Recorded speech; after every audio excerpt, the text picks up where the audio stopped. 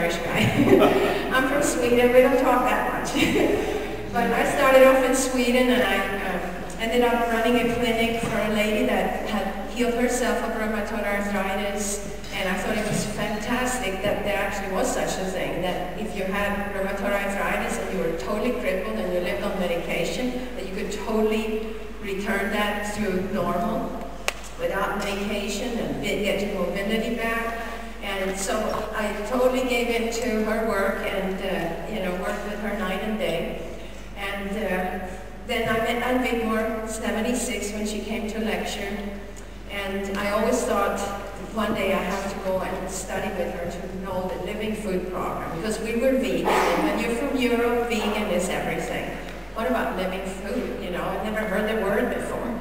But she's talking about sprouting and germinating seed and getting 10 times more food than what you started with. In 78, I saw her again, and Brian actually came with her that time, and he told me one day you would marry somebody like me. And I probably went in one ear out the other ear, but I wasn't supposed to forget it. At 83, I came over to really study with Ann Wigmore, and then I fell in love with Brian. It was the best thing that happened. And it's been growing, this whole movement. It's been so wonderful to live it and to see it grow at the same time. Our children have been brought up this way. You see one of them here, the 10-year-old Blake. We have 3 others that are in college, out of college, that have, succeeded and stayed very, very healthy in their life.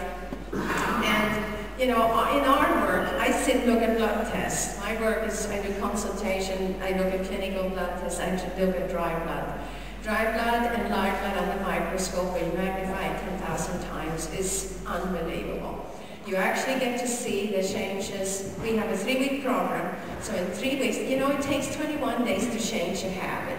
If anything, you're trying to change any habits, you need to give it 21 days. So we have a 21-day program, and the changes that happens is phenomenal. So we see, for example, a lot of people have high protein or low protein, and they think they're in a good protein state because they eat a lot of meat, they eat a lot of dairy. Like I was brought up, my first 15 years was heavy-duty dairy meat, because in Sweden that's what you live on. At 15 I became vegetarian. But, when you eat normal diet and you have the meat and the dairy, you think that you are fine in calcium, you think you're fine in the minerals and protein, and then you get to see it before and after at the Institute, and you realize that was not true at all. You either had too little or too much, but for sure you did not digest the protein you ate. And you're going to learn tonight that dairy products, for example, are the most carcinogenic of all foods. So here goes the dairy. We don't need any dairy. Our children have never touched dairy except mother's milk. And mother's milk is the only dairy a child ever should have. Never should a child have cow's milk. If in any time that there is mother who cannot nurse, we would suggest goat's milk. But that would be an emergency like that. So you learn that most of us eat far too much sugar. And now, when you study cancer, you realize that obesity, diabetes, cardiovascular problem, it comes very much from the same source. We're overeating. We're overeating protein, fat, and sugar. But sugar is really, really harmful here, because your pancreas have to make enough insulin to keep up with our daily sugar intake. Well, if it's heavy sugar intake, and it's not just the white sugar you can see, it's the honey, the maple syrup, the fruits, the carrot juices, the pasta, the bread, the pizza, the alcohol, it comes in so many places, and dairy for sure, heavy-duty sugar. So we are all sugar addicts. We might not think of it because we don't want to put white sugar on our food or on our breads and everything, but we are sugar addicts. So we are more or less in a sugar problem, because most people that I sit and look at comes in with one glucose number and usually drop that glucose number while they're there, showing that they have too much insulin production. Because the more sugar you eat, the more insulin production you have. And your poor pancreas cannot be on overdrive forever and ever. So as years goes by, one day you will not be able to make all that insulin. And you know, insulin is what makes your cell able to absorb the sugar, because sugar is the energy in your body, it's the energy. So you need the insulin to absorb the glucose. And one day you can't do that, and now you have all this glucose running around in your body. And now, of course, diabetes happens, diabetes number 2. And once that is happening, now cancer risk increases enormously, especially breast and colon and prostate cancer. That has been researched left and right. We sit and look at it in a totally different way, where we can see that you don't have to go that way, where you can actually treat that diabetes, get rid of it, live a symptom-free life, which, you know, for us there is no cure for anything, because if I start eating all the bad foods again, did I ever cure it again, you know?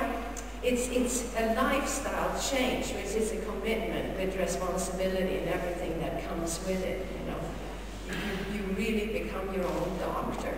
There's nobody else that would be better to be your own doctor, really. So it's, we see it, and the insulin really works as the fuel for the gas tank of cancer. So does heavy inflammatory hormones, sex hormones, like when we eat foods that are loaded with pesticides and fertilizers, that it gives us a lot of estrogens, even a lot of tofu. In this lifestyle, a lot of people eat too much tofu, it gives us too much estrogen. All that fuels the tank of a cancer cell. But especially the sugar, especially with that, it's a problem because it creates a lot of insulin. And that is number 1 of the fuel for the gas tank of the cancer cell. So just imagine how we could have turned this around and prevented a lot of problems by staying out of sugar. You will hear from Brian also, you know, we have fruit. Fruit we are very sparingly using. Some people we tell don't eat any fruit for a few years because it's not a good thing right now. Most fruits are picked and ripe. That means they're acid forming. Most problems have an acid-alkaline imbalance. You know, most just have to be totally confident and open to, you know, what you're doing, and not stop and hold in the middle and say, you know, this looks really strange. The Institute is really there to be as a platform, as a mothership for education, because this is what we've been doing, Ron and I. For 35 or 38 years, this is what we've been doing. And so, you know, we have that platform, we have that confidence in what we're doing. And, you know, that I think is our strength, that this is not theory, this is science, this is what we're dealing with. And it works, and we love it, and I welcome Brian. Thank you.